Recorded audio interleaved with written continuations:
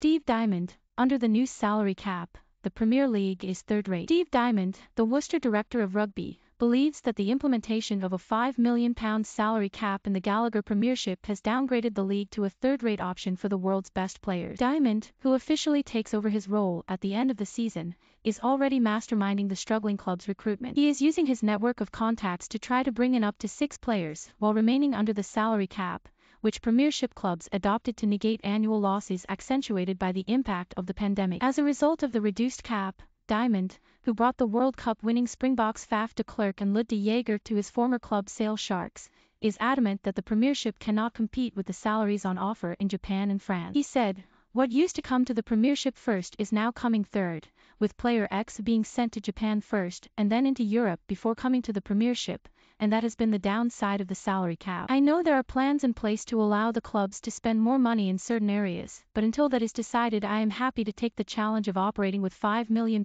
plus like everybody else. For a long time I wished I was like those other clubs, but now a lot of them are wishing they are like me, knowing how to deal in the marketplace. I do think, initially, it will be the case that the Premiership will not be able to attract those players. But what is the more sensible thing?